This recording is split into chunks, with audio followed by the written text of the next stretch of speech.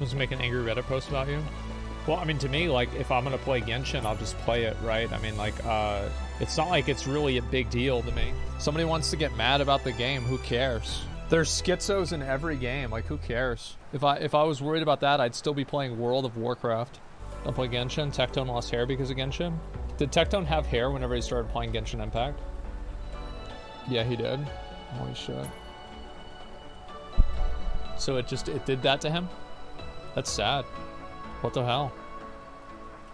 It's horrible.